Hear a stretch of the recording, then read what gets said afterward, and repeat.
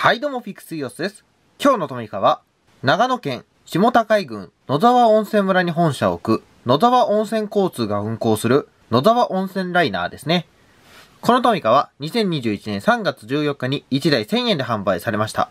初期は現地でしか購入できなかったようですけども、後に野沢温泉交通のオンラインショップで販売されました。このトミカは知人と一緒にそのオンラインショップで購入しました。この野沢温泉ライナーは北陸新幹線が乗り入れる飯山駅と野沢温泉を結ぶバスとして2015年3月14日に運行開始。その5周年記念ということでこのトミカを販売しました。本来はね、おそらく昨年2020年3月14日ぐらいに出したかったんでしょうけども、1年間準備期間ということで2021年3月14日に販売したものですね。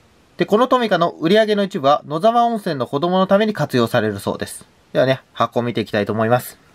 上にはね、対象年齢3歳と書いてありまして、下にはね、警告がありますね。で、横にはね、野沢温泉交通株式会社とありますね。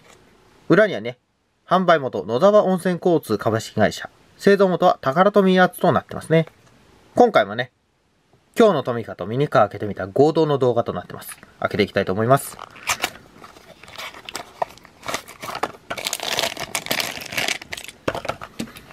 中にはね、メルカリで3000円以上で購入してる人もいましたけどもね、メルカリで売ってるのはね、基本転売なんでね、ちゃんとしたね、正規のオンラインショップで皆さん購入してほしいものですね。正規で買えばね、1000円プラス送料ですんでね。箱にもありますけども、このトミカは日野セレガをベースにした車両ですね。実車も日野セレガをベースにしてるようですね。ではね、見ていきたいと思います。まずフロントですね。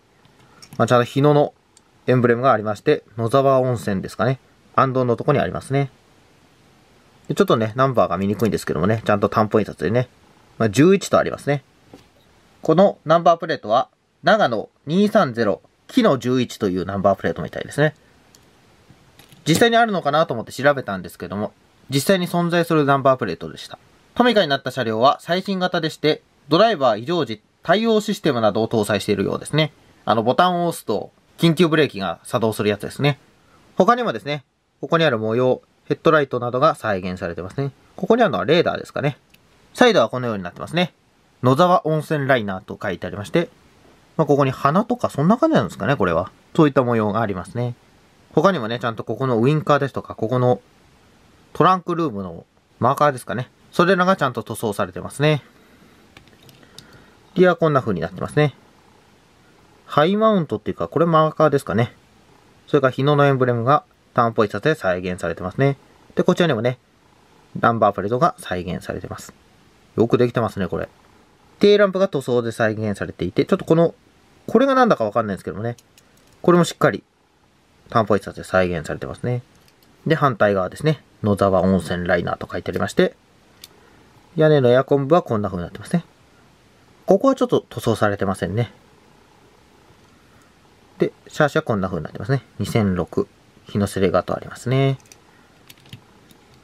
めちゃくちゃかっこいいですね、これ。で、野沢温泉ライナーっていうね、僕もね、このトミカが出るまで知らなかったんですけども、この野沢温泉ライナーね、運賃が片道大人500円だそうです。思ったより安いですね。で、4月1日にネット通販が再開しておりまして、購入制限が1人2個までとなっているようですね。最近こういったバスの特注トミカ結構増えてるんですけどもね、特注トミカもね、なんか結構めんどくさいところがありましてですね、なんか記念すべき行事とかそういった目的がなきゃいけないとかね、めんどくさいですね、全く。最小ロットが6000台とか言われてますしね。そう簡単にはなくならないと思うんですけどもね。で、ありがたいことにですね、静岡県立総合病院と違いまして、現地じゃなくてもオンラインショップでも購入できるというのがいいですよね。ぜひね、この野沢温泉っていうのもね、行ってみたいものですね。はい、というわけで今回はね、こちらの野沢温泉ライナーの方を紹介させていただきました。